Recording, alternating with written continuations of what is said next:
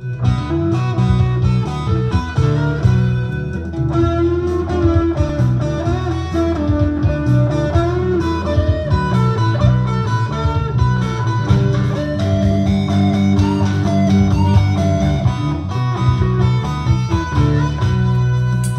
I'll just show you a bit of these patterns. This one's got a little mother of pearl star in the middle, and all this is natural wood. African burdock, puramello, rosewood, mahogany, and different woods that are all that colour anyway. There's no stain on any of these. And this one's says Peter Chittenden, September 2012.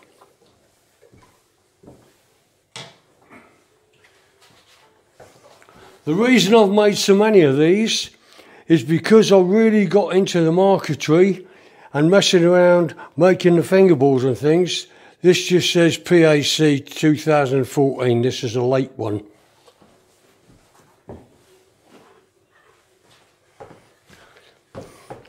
This one's a little banjo, which is tuned a bit like a tenor banjo. I bought these fingerboards without frets in, quite reasonable, 15 quid each from America. And that one's a banjo. Most of these others, they're ukulele banjos. Yeah. This one's July 2013.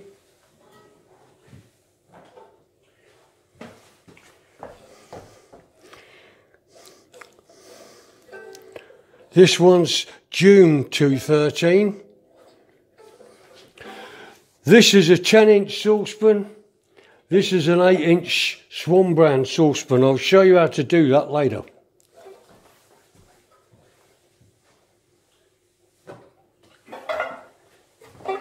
This one's solid maple. This is June 2012. These are all natural woods, as I say. This is lace wood. Now, if you lay it that way, it looks like stones, but if you cut it the other way, it looks like stitches, although someone's sewn it. That's why they call it lace wood.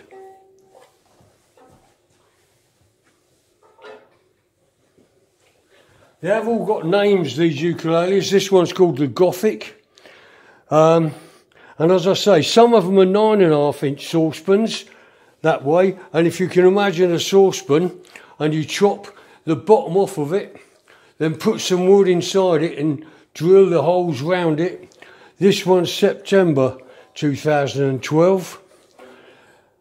None of these bits of wood are one piece. They've all been done in more than one piece, so they can't walk. This one took me about 3 days doing that pattern, which I really love that one. Beautiful. But this is not. This is the part of a pressure cooker, and also because there's a seam there, this is not a saucepan, this is a pressure cooker. And what I've done is I've cut a bit out of it and put 2 layers fixed together. That's one's a join. This one's September 2012 as well. This is one of the very first ones I made, but I do love the pattern on that one. Right.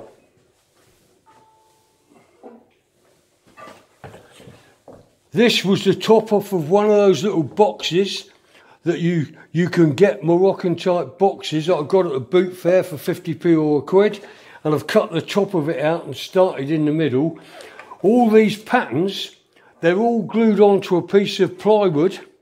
They're not just veneer, that's why you couldn't damage them. They're about 2 mil thick, and they're glued onto a piece of plywood, say must be about what, 5-6 mil, something like that. And also all these, as I say, all these necks, they're not one piece of wood, because if you do it in one piece of wood, then you're more chance of it splitting, warping. June 2013, this one, Peter Chittenden, June 2013. This one I called the Flower. And you can see, if you look carefully, you can see where the wood that way and that way, where I've seamed it and glued it in the middle, you can just see it on this one. So it's a two-piece. This one's June 2013.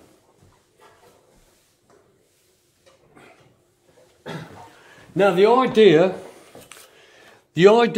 of where you get a 9.5 inch or 10 inch saucepan on here, why, if you get a Swan brand, most of this stuff come from the boot fair, if you get a Swan brand saucepan, right, an old one, it's got a nice ring if you ding it, and also inside of these I have laminated layers of wood so that it's thicker, not just the aluminium, but I'll show you that, but I'll take one of them to pieces.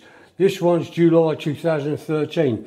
The reason I made so many of these is because A, they sound different, and because I've never done any marquetry before, I really enjoyed and got a lot of pleasure out of putting all these natural woods together. And they, as I say, they all sound different. Probably not tuning up. That's not been tuned for about 2 years. This one's called the Diamond, and I must say I do love these patterns. How I've done some of it a bit skew with, which has made it look good there. You can see this one really good with the grain that way, where I've sawn piece of wood and they're opposite against each other. So, you know, if one wants to walk that way and the other that way, it will stay where it is. Yep, this looks a bit deeper here for some reason. And this one's June 2013.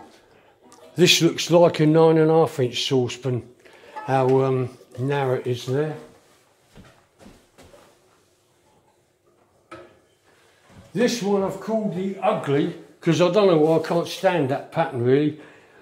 You know, I ought to have took it off and do it again. Look, see this, see where I've laminated the two different bits of wood together to make the next work so it won't warp. And on this one I've put a thin bit of rosewood instead of ebony like on some of the other ones. This one's July 2013.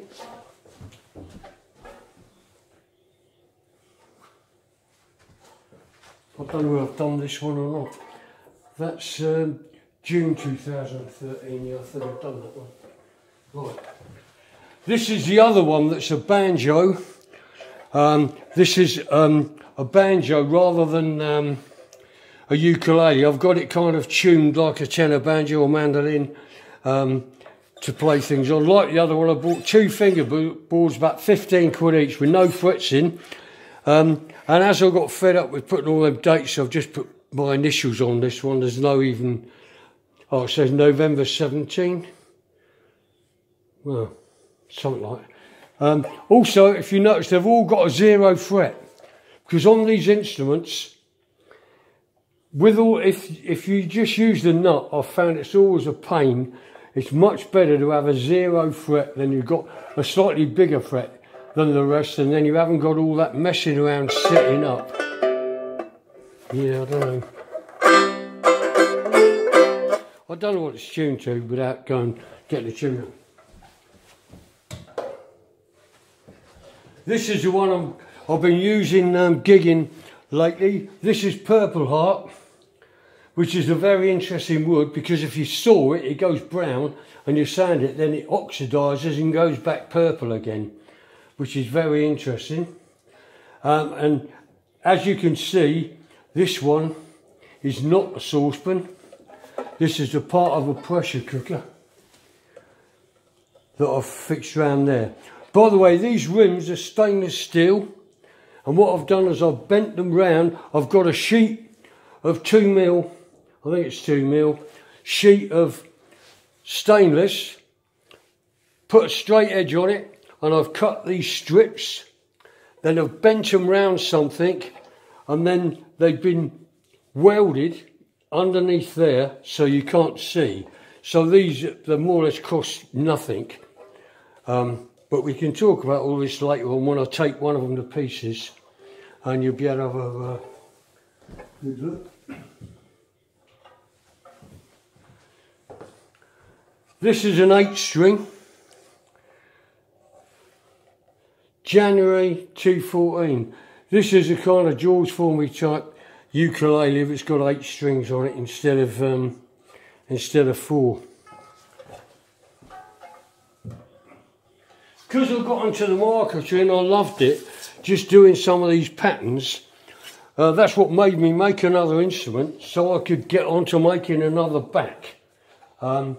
I'm not over the moon with the varnish I've used, because some of them I've used floor varnish, painted loads of coats, then rubbed it all down, but it's discoloured the wood. But if I'd have had a better compressor, I should have gone on to 2-part varnish like guitar luthiers use, which is really, really hard. This one, as you can see, it's not aluminium. This is a stainless steel saucepan that's really thin, which I've used on this one. Right. I love these patterns. Took ages sitting watching the telly. You start from the middle and then getting it all to fit, glue a bit and a bit more, you know the one, then go where you go. But it is beautiful. You can see there the different pieces of wood where I've joined it, where they won't, so they can't move really. This one's 2014. This one I've already done, that's it.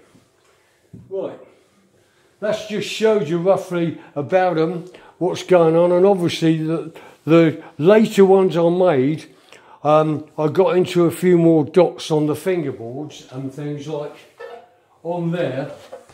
I got into putting a star on the end and thin layer of ebony, and used ebony fingerboards.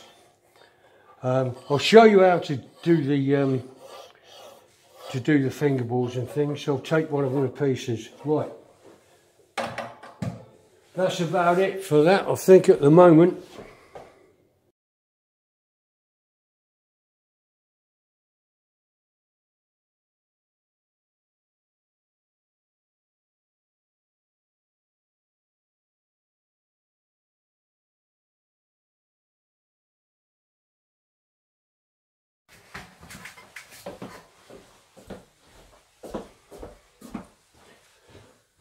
Right, I'm going to start off. The reason we're looking for an 8-inch saucepan is because you can get a Remo banjo head that is an 8-inch.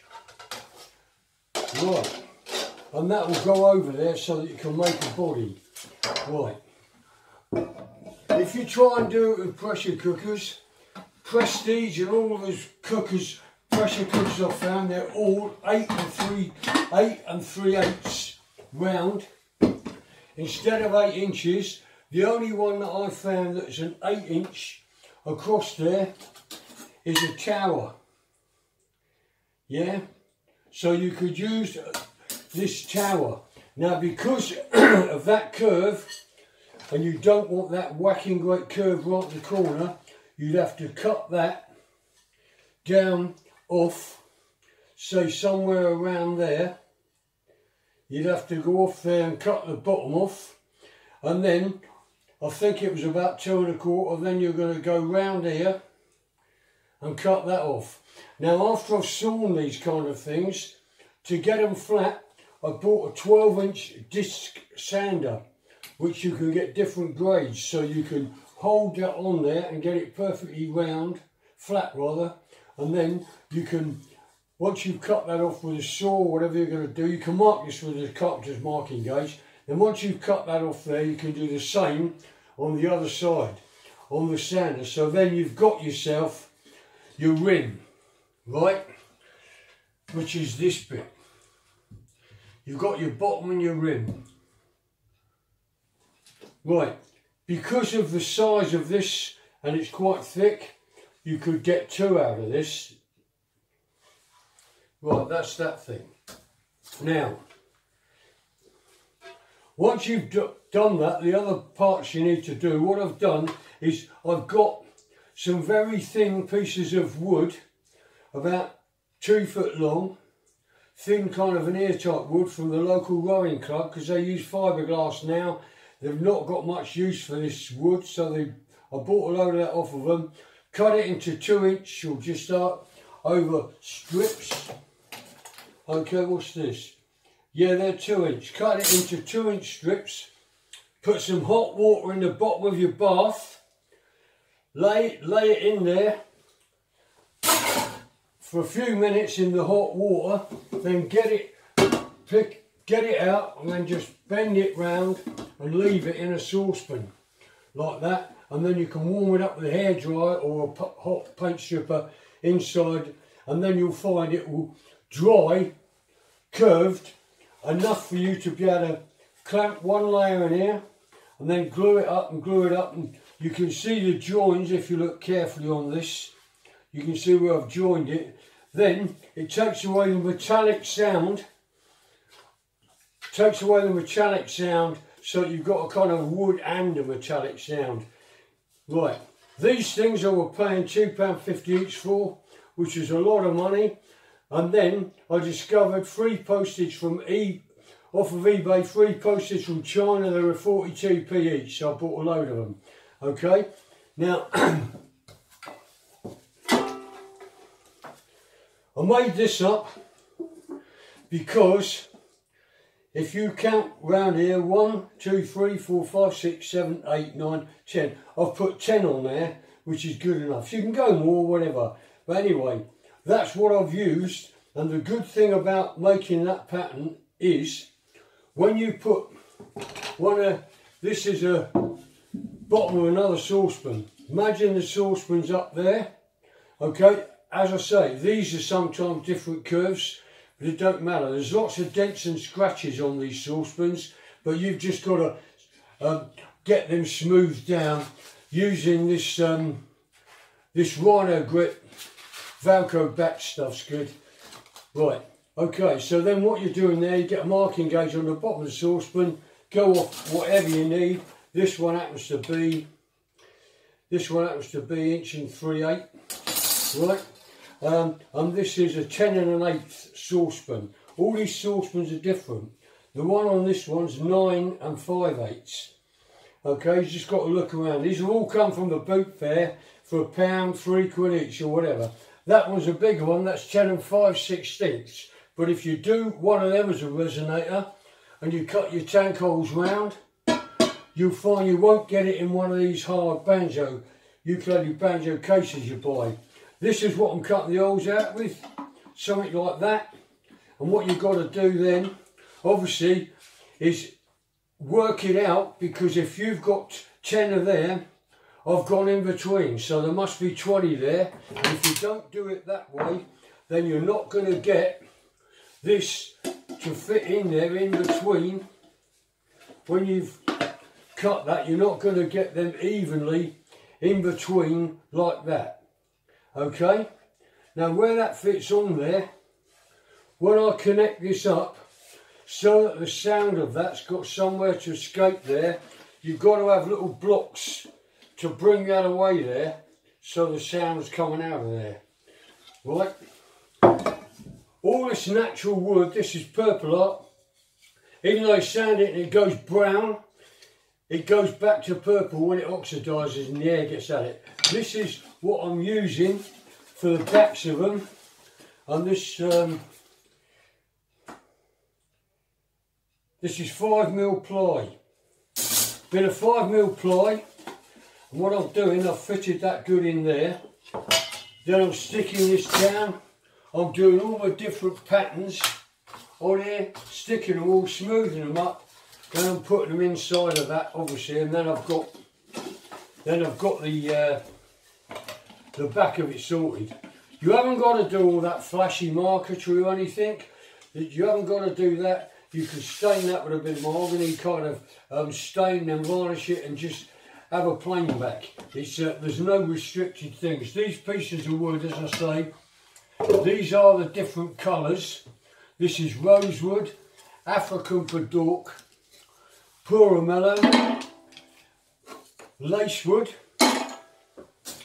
And if you want to do some patterns. I've bought all these pieces of wood. If you go online and look at Styles and Bates, Sutton near Dover, because I'm in Deal, Kent, England, you can buy these pieces of this African burdock and all these different woods, and what you do is get a bandsaw, run them all through at about 2mm. I think it's 2mm, or you're going to end up with 2mm. What are we? No, my mistake. Right, 4mm. Run them all about just over 4mm, say. Then you can sand them on a belt sander. Right, and then you've got your pieces to play around with your patterns. These things usually come in a square, because people turn these ball pen type things up with them. They make these ink pens and everything, so that's what they're using all these different ones for.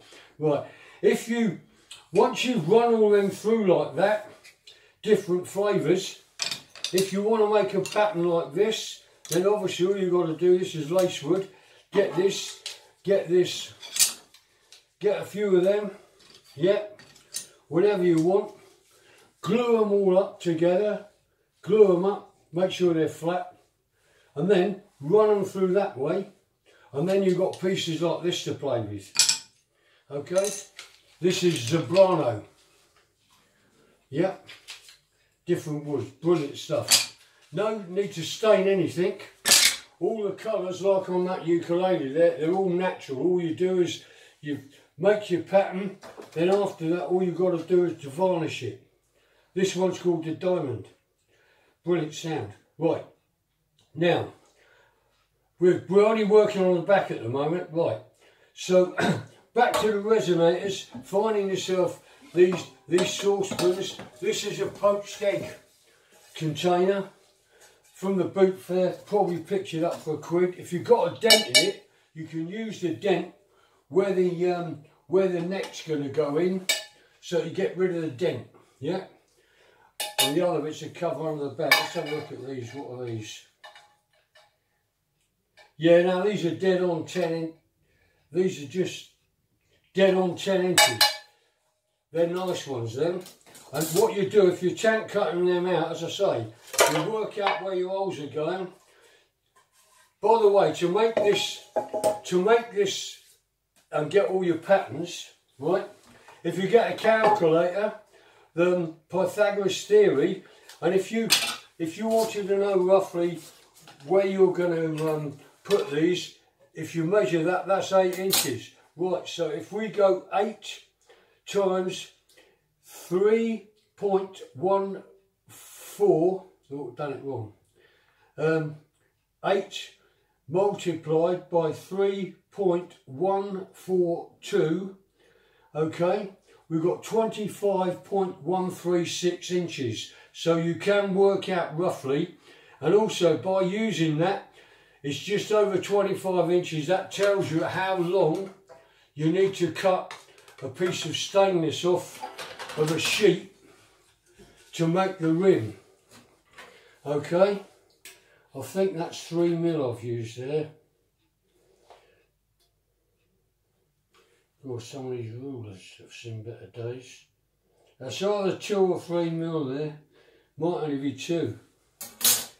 And as I say, that's been bent round something like a gas bottle or whatever to get it nearly right. Then I've made some blocks on a bit of plywood, and I've got my mate to just TIG weld it at the back, because I've not got a TIG welder. Right, that's basically that. Right. Yeah, sometimes if you carry these to the boot fair, it's great. You, not that there's any on with this COVID luck, but if you take one of these with you, and then when you get to pick up a saucepan, say measuring, you can just see like that if it's going to be a good job, you know. Right, that's that. Where are we?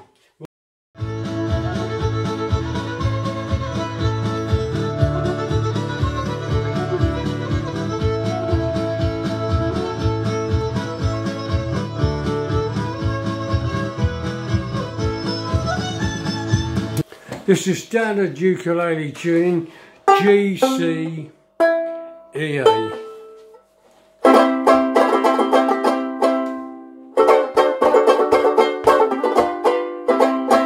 They all sound good. This one's a diamond. Okay, they've all got a slight different sound. I don't know. It's probably the saucepans, the sound of them.